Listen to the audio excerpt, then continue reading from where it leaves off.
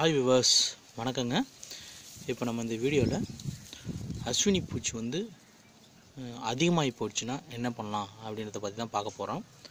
மாடி தோட்டத்தில் இப்போ இது வந்து கொத்தவரை செடி. இப்போ இது வந்து உங்களுக்கு இதை நல்லா பாருங்கள். இதில் வந்துட்டு அஸ்வினி பூச்சி எவ்வளோ தூரம் இருக்குது பாருங்கள். இருங்க, இன்னும் தெளிவாக தெரியல.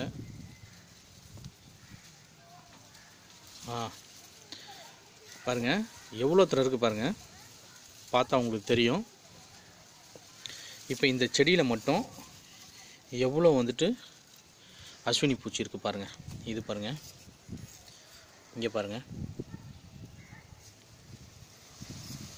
இப்போ இந்த செடியை வந்துட்டு நம்மளால் காப்பாற்ற முடியாதுங்க.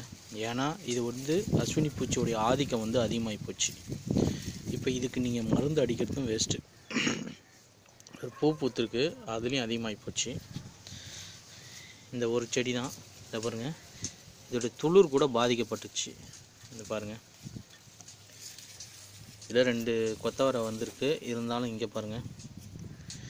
இப்போ இந்த மாதிரி செடிங்களை நீங்கள் பார்த்தீங்கன்னா தயவுசெய்து அதை வந்துட்டு மருந்து அடித்து வீணாக டைமை வேஸ்ட் பண்ணாதீங்க. செடி வந்து காப்பாற்றுறது ரொம்ப ரொம்ப கஷ்டம். இதை வந்து ஸ்டார்டிங்லேயே நம்ம பார்த்துருக்கணும். நம்ம பார்க்காததுனால வந்த விளைவு இது. இதோட கொஞ்சம் கம்மியாக இருந்ததுனாக்கா பரவாயில்ல, நீங்கள் பொன்னியம் கரைசல் வந்து அடித்தா சரியாயிடும். ஆனால் இது வந்துட்டு லிமிட்டட், ரொம்ப ஓவராக போயிடுச்சு.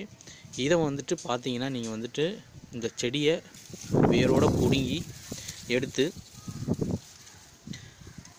வேரோட பிடுங்கியோ இல்லை கட் பண்ணியோ எடுத்து தயவுசெய்து ரொம்ப தூரத்தில் தூக்கி போட்டுடுங்க. ஏன்னா இதிலேருந்து மற்ற செடிக்கு பரவறதுக்கு வாய்ப்பு இருக்குது. எப்பயுமே நம்ம பூச்சை வந்துட்டு ஸ்டார்டிங்கிலே வந்துட்டு கண்ட்ரோல் பண்ணால் தான் நம்ம பெரிய ஆள், இல்லை பூச்சி தான் பெரிய ஆள். அதனால் நீங்கள் இதை வந்துட்டு கட் பண்ணி எடுத்துட்டு முடிஞ்ச அளவுக்கு கட் பண்ணி எடுத்து ரொம்ப தூரத்தில் போட்டுடுங்க. அதனால் மற்ற செடியிலேருந்து நம்ம காப்பாற்றலாம் செடிங்களை. பாருங்கள், நான் கட் பண்ணி எடுத்துட்டேன்.